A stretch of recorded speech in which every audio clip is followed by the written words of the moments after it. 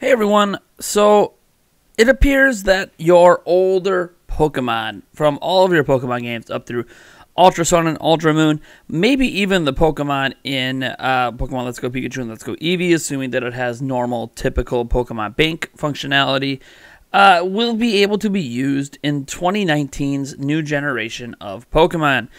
This was actually said by the Pokemon director, Junichi Masuda, to GameSpot. He has said this in an interview, and he said, "We're definitely always thinking of that kind of forward-moving functionality, especially since we've introduced Pokemon Bank.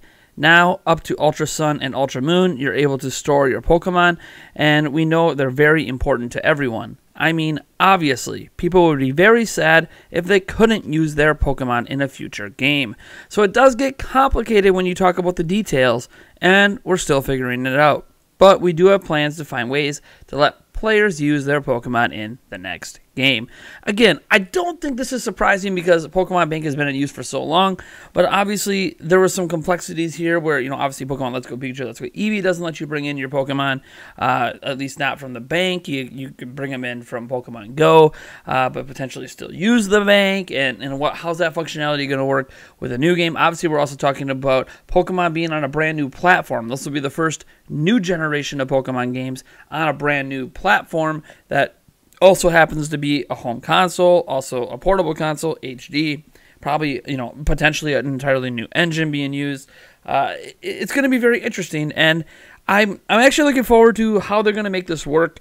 Personally, I don't really have any Pokemon in Pokemon Bank. I've never used Pokemon Bank. I've never paid for Pokemon Bank, so I'm not the best person to talk about the functionality and uses of Bank, but I do think it's generally a really good thing that you're going to be able to bring your older Pokemon in because it's just always been part of Pokemon. It's probably one of the things, like I've criticized Pokemon several times and had lots of people tell me how fake of a fan I am and I'm not welcome in the Pokemon community or whatever the case may be, Gen 1 or even though I don't think Gen 1's the best gen anyways.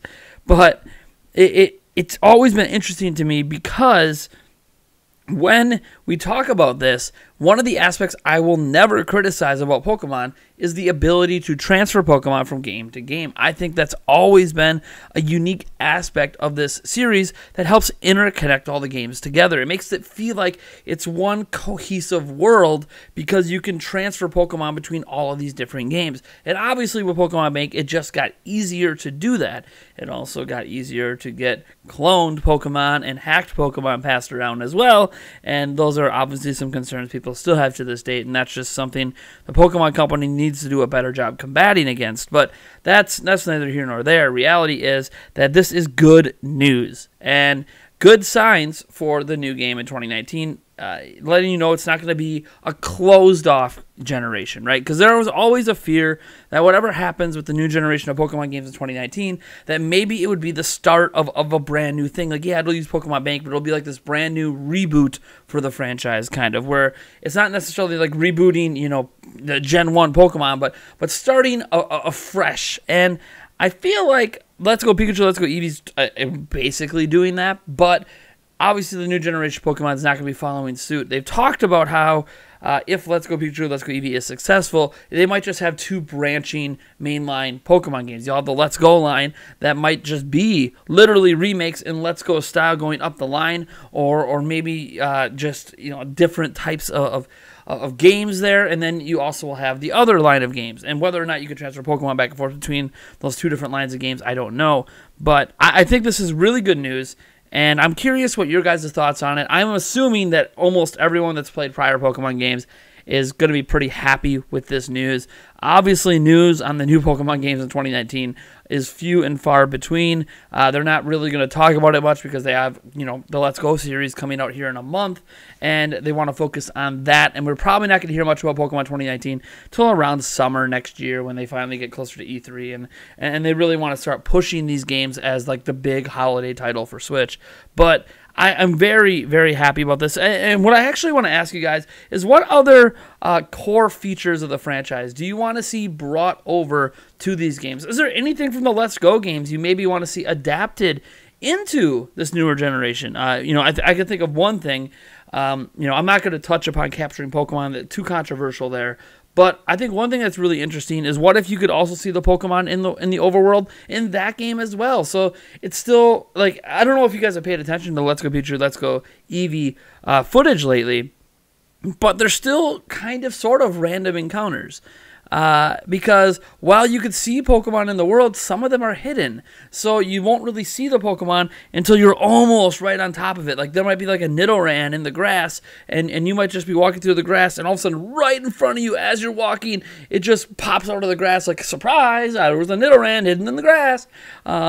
And again, that kind of mimics the real world. Like the other day, I was outside and I was doing some yard work, and all of a sudden, I didn't even realize it. A bunny just scooted from right in front of me. Didn't see him; he was hidden.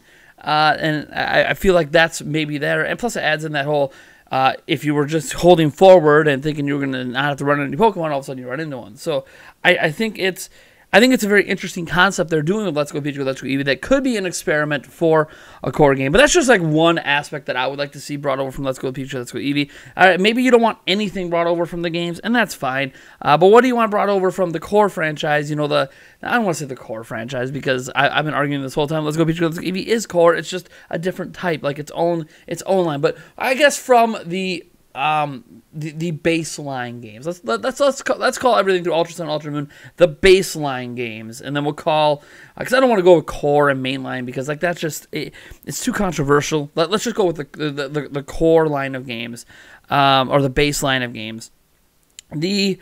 I think what'd be cool is I'm not big into this, but I wonder if Z moves are going to be brought over.